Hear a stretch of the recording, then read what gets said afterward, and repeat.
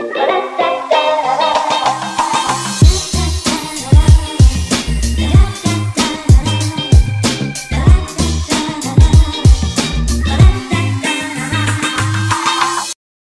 guys, and welcome to this video. I haven't recorded in a while, and I've been on my Instagram, but I haven't been on YouTube so much. And this is why. I have been in a creative rut. We all get it, and we've all been there in different seasons of our life. And this one was just mine. Like, I was posting on my Instagram, content on my Instagram, posting on, you know, stories and all that, but not so much on YouTube. And I feel like throughout, you know, seasons that you go through, you go in and out of, you know, your creativity and what you want to do, or you just focus on your main goals. And we get this in different seasons of our life, different subjects, different areas, and mine was for YouTube. So I'm here sitting outside of my favorite coffee shop, James Coffee. I got my really big coffee, and I wanted to talk to you about being a creative rut and what I did, the steps that I took to get out of it.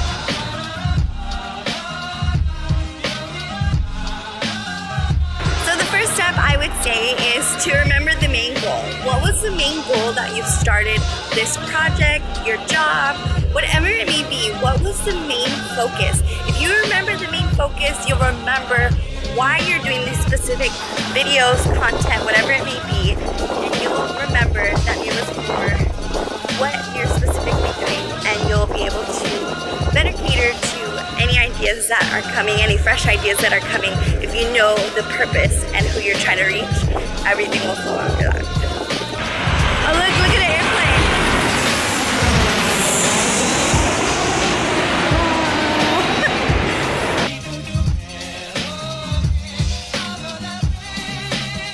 The next thing I would say is get outside of your routine, your daily routine, what you normally do. Get outside, go if you're in an office, go to a new like space to work, go to a new place to eat, a new coffee shop, go to different parts of your town that you never go to. This will really start to help you think outside the box, think of new things to do, and it'll get the juices, the creative juices flowing.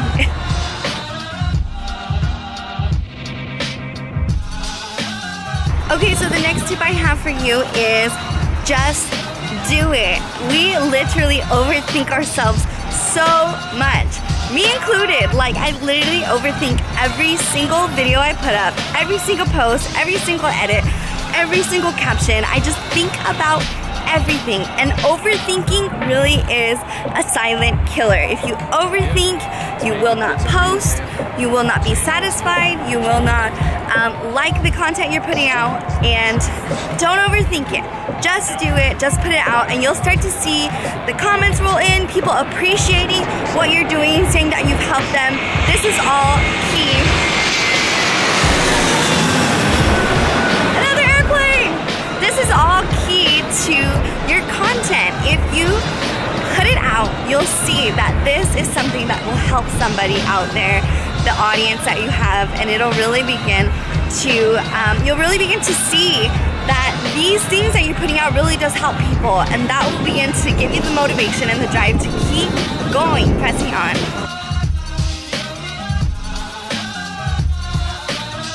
So my next and final thought would be, don't be afraid. Step out of your box. A lot of influencers and content creators that I've talked to, and myself included sometimes, we sometimes get afraid because our audience likes this specific thing and we don't like to branch out to new things. Don't be afraid and don't be hostage to your audience. You're still your own person. You're still, you know, who you are. And I feel like we all are constantly growing and constantly, you know, branching out and doing new things. And if we're not true to that, then who are we really trying to do this for? If we're not true to ourselves, who are we really doing it for?